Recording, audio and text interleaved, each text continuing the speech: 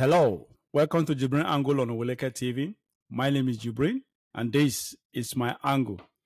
I want us to read together what the former governor of Anambra State, Peter Obi, wrote on his X page.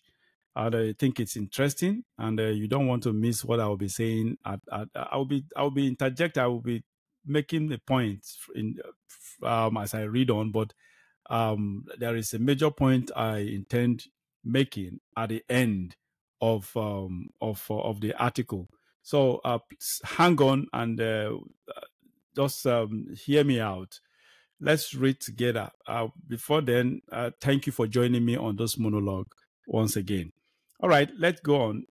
I just read a disturbing comment in the media space attributed to one of the supposed political leaders in the country that the life of the vice president is in danger because of the faults recorded in his official aircraft. The leader went further to urge the federal government to purchase a new aircraft for the vice president. In making such a remark now, the speaker is insensitive and obviously unconcerned about the prevailing economic situation in the country. Again, okay, let me say this before I continue. This is reckless. It is insensitive, just like Peter Obi. I agree with him on that. Just as he said, it is callous for a mere vice president. Now, I'm not commonizing him. He's the second in command, but when I say mere vice president, when you're a vice president, you are inconsequential to the country as long as the president is alive, hale and hearty, because the constitution does not even arrogate any responsibility to you as a vice president. So even if you die, you are inconsequential as far as the constitution is concerned. So I do not understand why the vice president, in the first place, I don't expect the vice president to have a special special aircraft. I expect presidential fleet to take care of that. We have presidential fleet. I don't understand why we should have vice presidents having an independent aircraft to actually travel around. That is one. Secondly, for God's sake, if an aircraft has a fault, why can't it be fixed? Why? Because an aircraft developed a fault. The aircraft that belongs to the vice president developed a fault. So as such, if they have to replace it, buy a new aircraft for the vice president, who the hell is the vice president, for God's sake? Even the one Tinubu did, we all rain hell and brimstone against him. Now we're talking about the vice president. For God's sake, what does these people take us for? Why are these people treating Nigeria as a nation, a wonderful country like this? Why are they treating Nigeria? Why are they behaving as if every other Nigerian is a rag? This is unbelievable. So if the aircraft developed a problem, let them fix it for the vice president. In the first place, the vice president is not supposed to have a special aircraft. Why can't the vice president use commercial airlines? What is wrong there? What is wrong in vice president? And besides, where is he? Where is he supposed to be? Where is he traveling to, for God's sake? I don't get it. This is unbelievable. All right. I read on.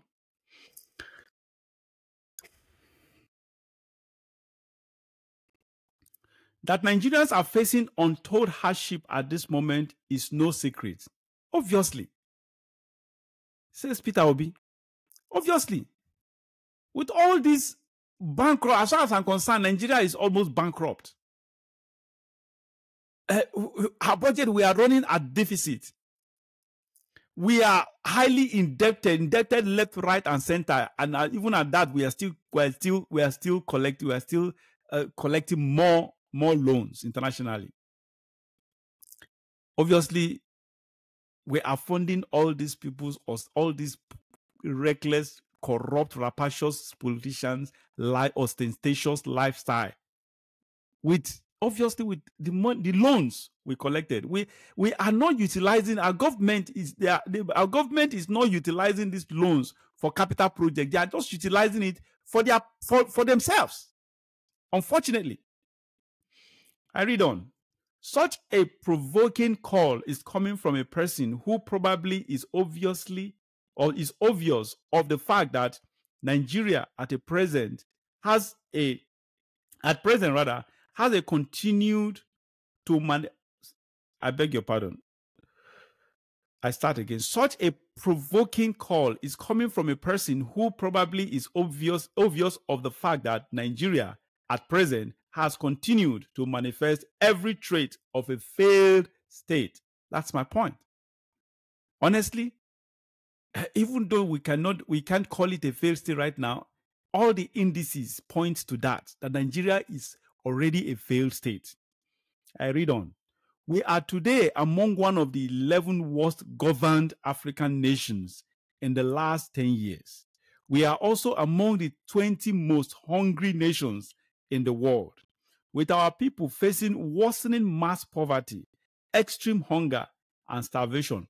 Now, if you go through the list of these 20 most hungry countries, or the 10 or the other 11 worst governed African countries, there is something that makes us different from the other rest 19 and the other rest 10 countries in this demography. What is that? And that is, we are richer than these countries. We are bigger than these countries. We are greater than these countries. We have everything more than these countries. We have all it takes. Some of these countries, they are poor countries in various ways. They are not as great as Nigeria. That is why being on this list is a shame to us. Being on this list alone, if we want to go by ratio, by who we are, what we are, the kind of wealth that God has blessed us with, both human and natural resources that God has blessed us with, that is capable enough to actually place us among the world's richest economies. If we are to go by this ratio, we are supposed to be the number one worst among these 10 or 20 countries. So that is just the point. We have all it takes, yet we are rated among these countries that are worst governed and the hungriest. It is a shame. It's an embarrassment to us, not just our leaders, but even to us, the ones that are led, even to everyone, every Nigerian. It's a shame to all of us. Honestly, I'll come back to why it's a shame to the shame should be on all we Nigerians, not just our leaders. At the end of this message, you get to understand why I included us in this whole shameful act. Our nation remains the poverty capital of the world, with our per capita income crashing further from $1,700 in 2023 to $1,109 this year. Are these not the issues that should be prioritized by committed leaders? Of course, this is Peter will be asking. Our national electricity grid has so far collapsed 8 times this year alone and 105 times in the last 10 years, plunging our small businesses into great losses and households into darkness. You heard that. This national grid collapse is still Nigeria, I think we have about 9 states. Excuse me. The 9 states that are affected by this is still going on at this moment. This is what we are suffering from. Yet, all our leaders especially our current leaders, under Tinubu's leadership, all they are after is just spending our money on their comfortable lives, giving them a more comfortable life than they need, that they deserve.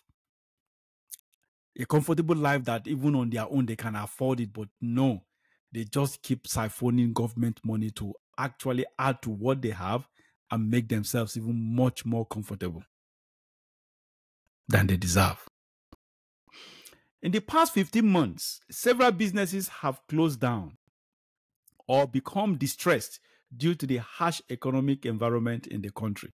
This is true. I think I made it. I made a monologue on this issue of our economy. Going down. Was it 2 or 3 days ago? I made a monologue on that where I mentioned the seaport and the airport, how inactivity is growing.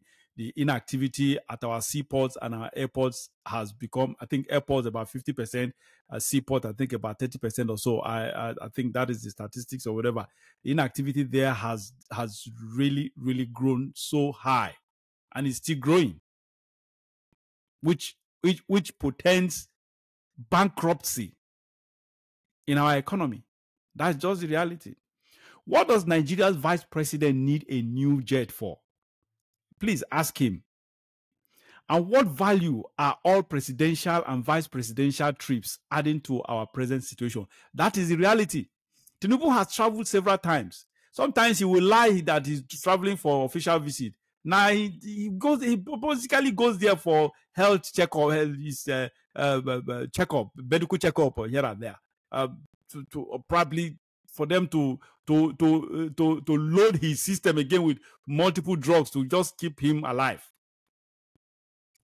What have we achieved from all these multiple trips by the president and his vice? Nothing.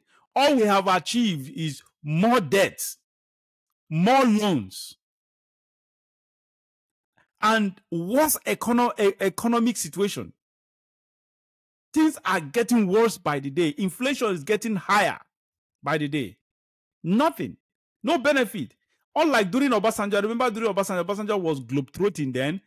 Then people were asking or whatever, but at least he achieved so many. He achieved so much. Then we needed our Nigeria's image to be corrected, to be reversed, because it was the image then. Nigeria's image was at a very, very low level. So Obasanjo needed to do well. And besides, he actually achieved debt forgiveness for us. So his journey was, he actually did a lot.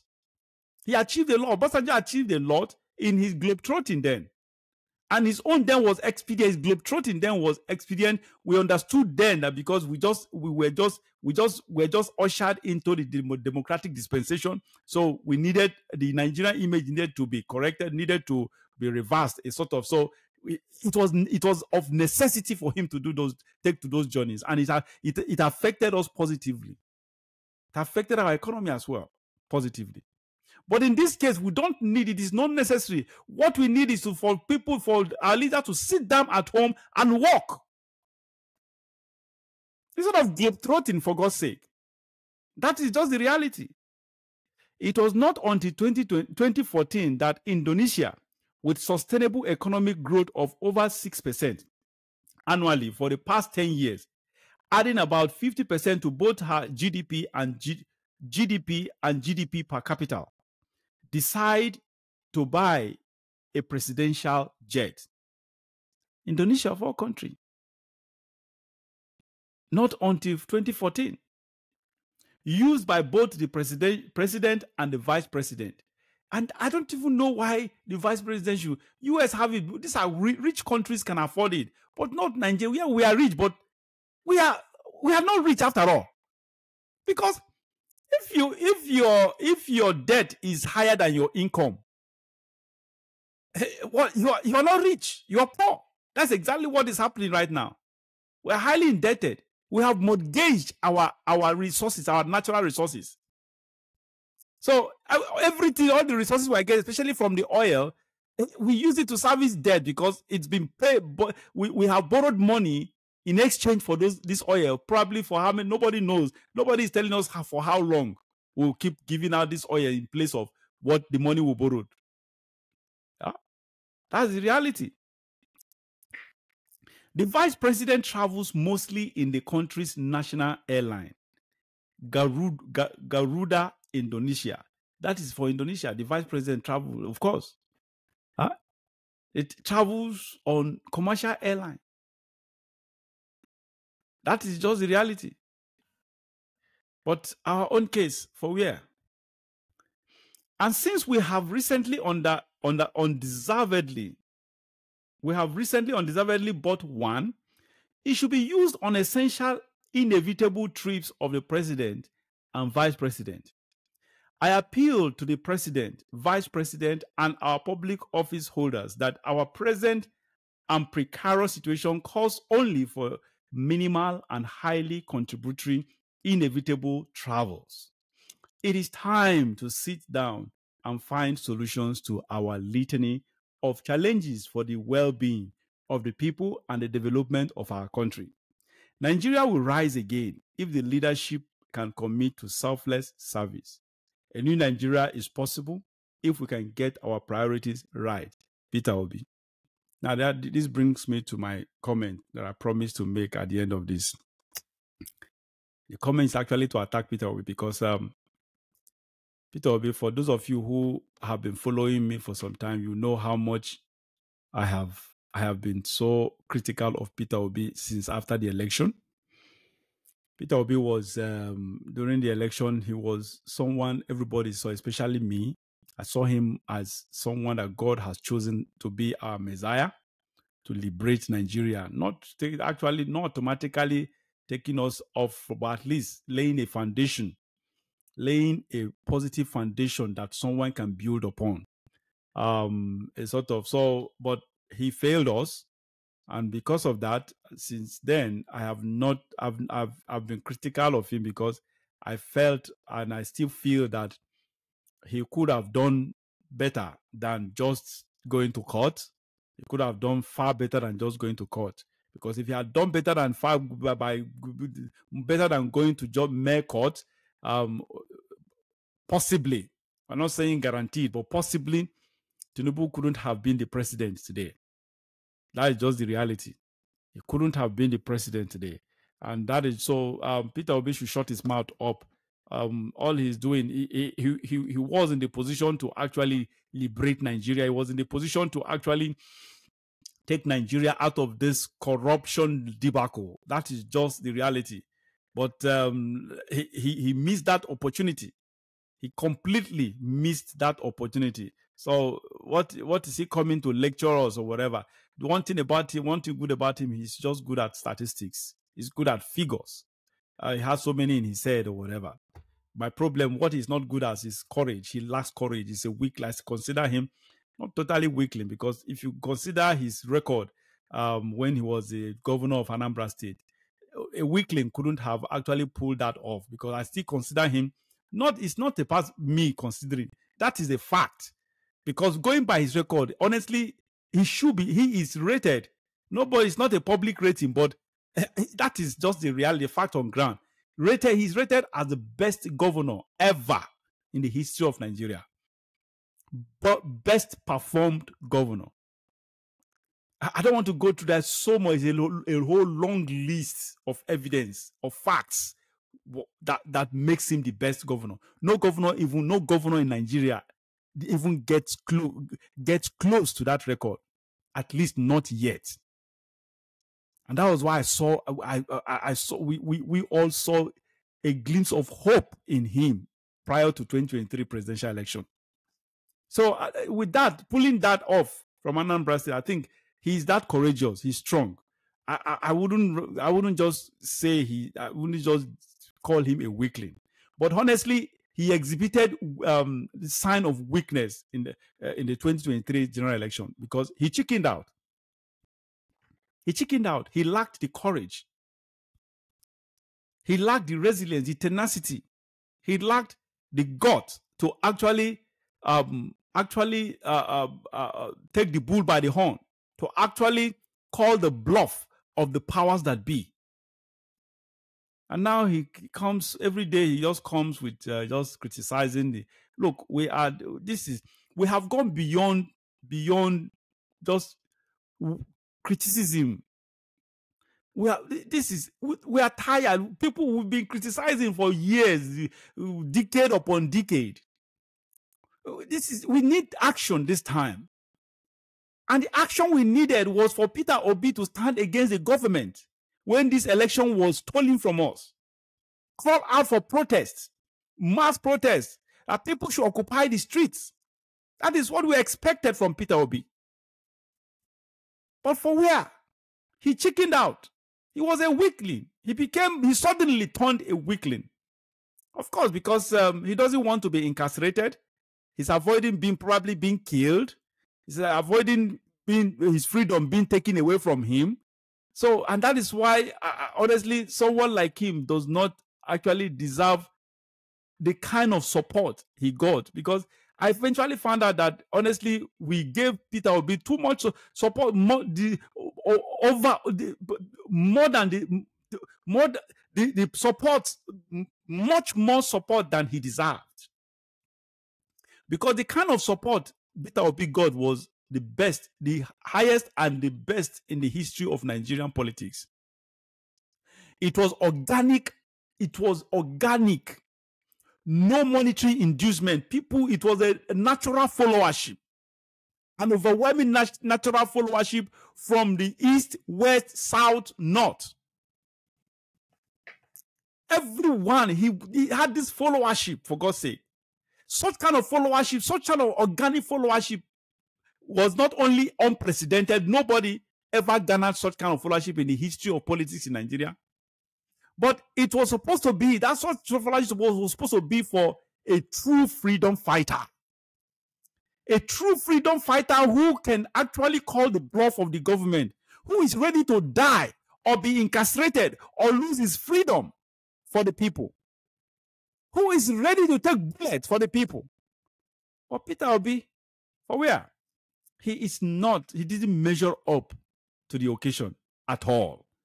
And this is why I keep criticizing him, and I will keep criticizing him, and I do not see him even going near to what he got to in 2023 again. You know why? Because, look, if he wins, if he becomes president, honestly, I'll be the happiest person. But the reality does not say so. I'm a realist. That is just who I am. A pragmatist. That is just it. Peter Obi will never get close to that again. He did that in 2023. Such opportunity, that kind of opportunity is what we refer to opportunity come. There are several opportunities that comes more than once, but opportunities like this that are rare, very rare to come by. Opportunity like this that was unprecedented, the first in the history of Nigeria. He blew it. Opportunities like this don't come by again. Such kind of opportunity epitomizes the saying that goes, opportunity comes but once. That is just it. He will not get that close again, unfortunately. I'm not pleased to say that, but that is just the reality. And that is my angle.